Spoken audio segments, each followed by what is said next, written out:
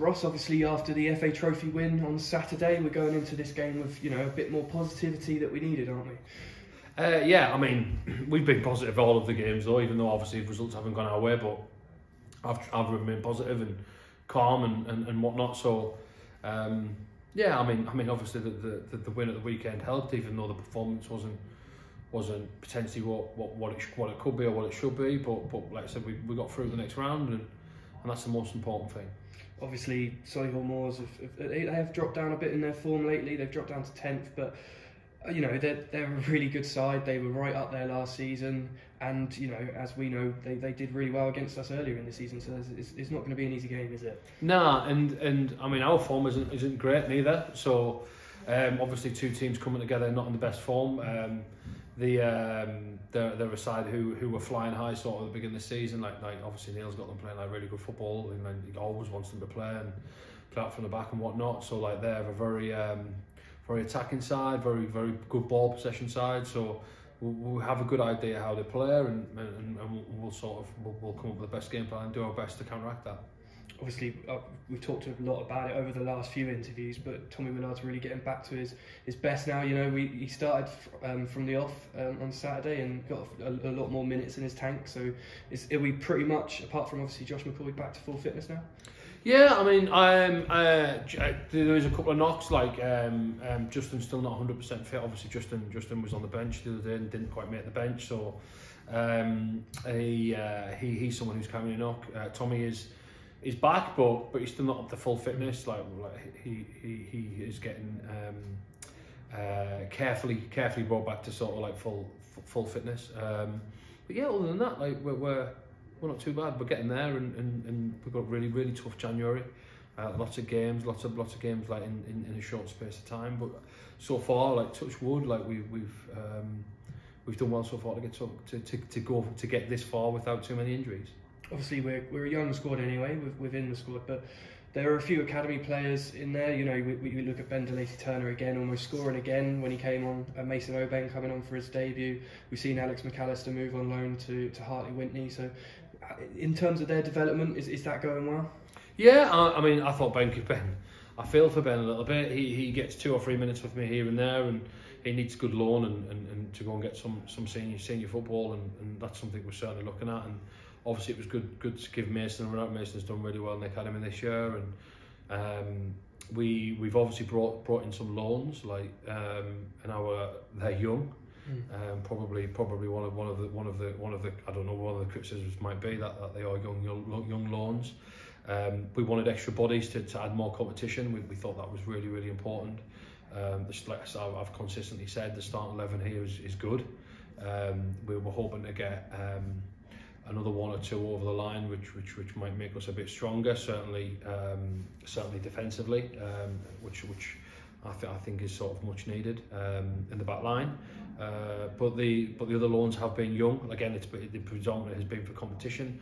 It has been difficult with obviously we've got a full squad and we've spent our budget and whatnot. We've been very clear on that, and we have to juggle some stuff around and move things around to try and free up some money. So we're working on that. But like the players we brought in, we think we'll add a bit of competition and try and push what essentially is our starting 11 or our generally starting players a little bit harder, to give them that bit of competition, but also help a little bit with rotation. But we're not under the illusions that we've got a young team and we have to use that young side to our advantages. And like I think for the club and for the ethos of this club historically has been about young players coming through and attacking football, and we've tried to change the style, and recently it hasn't quite worked, but we still want to bring young players through and give young players an opportunity, and that's something like sort of I want to stick to, and I want to carry on sort of the history of the club in this way. We haven't quite got there of late, but I'm pretty confident that we will get there sooner or later.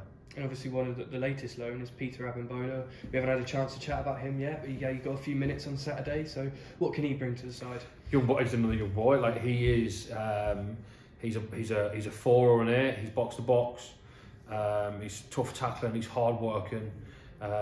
He is a good player to have that will either come in and work alongside parts in that sort of like holding midfield role. He can press high. He's got a good intensity. Like I said, though he's 18. He might relieve a little bit of if we need to rotate or rest players in there. But our midfield throughout the season has been depleted, and obviously we've used players like Ryan, and I think in the past Tommy's been used in there, and we want to get away from that. We'll have another young midfielder coming in, which obviously a lot of people will say they want experience in there, but I think I was saying to James and that we've got parts in there who's 32, and we've got obviously Josh coming back who's like obviously 33, and having a youngster like an Ollie or a Peter or another midfielder who might come in there with them isn't a bad thing.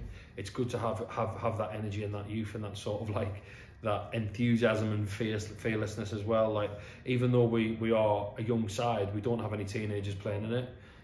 Certainly when they're getting out starting 11, but like we do need, probably if we're looking at experience, we probably need some more experience on the back line, but that's something we might look at moving forward. But yeah, obviously we've got Ollie as well and Jake again, who are two young players, but they're 20 and they're going to be 21 soon, and they get to a time where that's not young anymore. Like, you look at teams like Arsenal and who are doing really well. I think their average, I was looking at the other day, their average age is younger than our average age, which is mad really. Like, you look at that and where they are and the things they're doing on that stage. So youth isn't the end of the world, but I am not deluded in that sense. I do think we need maybe one more experienced body, but it has proven difficult in January. It has proven difficult because like I said, they're not cheap. And obviously going back to the league, we struggled for goals against Notts and especially against Dagenham, but on Saturday, okay, it's against lower opposition, but you know, Leyton gave us a good game. They held firm for quite a long time, and we managed to get 4 goals. So is that something for the strikers to really build on as well? Yeah, I think we didn't. I mean, we look back at probably the walking game, all the way back for the last 4 games. We haven't created a ton. I don't think we have given away too many chances, but probably wrong phrase. We have been hard to beat in a sense, but we've given away a lot of chances. The teams have generally not had to work for it to beat us, which has been a really disappointing thing. But our lack of goals is a concern, lack of chance. I'll always say, like, if you're not scoring but you're creating chances, then at least you are creating chances. We haven't massively been doing that. I thought we missed probably 3 really good chances against Dagenham, but then they had 2 or 3 really good chances, and that's probably proven to be the big difference at the minute. But like you said, getting 4 goals against Leyton hopefully will give us that little bit of like motivation or sort of like positivity to go, you know what, we can score goals. But Leyton are 2 leagues below us, remember, and I would fully expect us, like our players, to be, if we're all at it and all on it and all in a good mindset, that should be a comfortable affair, which wasn't, and that's fair play to them. And probably in the past as well, I've been here like a number of years to see us struggle against lower ranked teams, and I can be really honest, like, I wasn't looking forward to it. It was obviously a banana skin, and I wasn't looking forward to the negative sense. They're just not nice games, and like I said to you after, I didn't massively enjoy it because there's such expectation to get through, and obviously they're not a bad side to get that far. But we have struggled against those teams in the past, and like I said to the group, like we got through that, so that's a positive in a sense. And obviously we're in the 5th round, not obviously the quarterfinal, so we're in the 5th round draw, which is a good thing.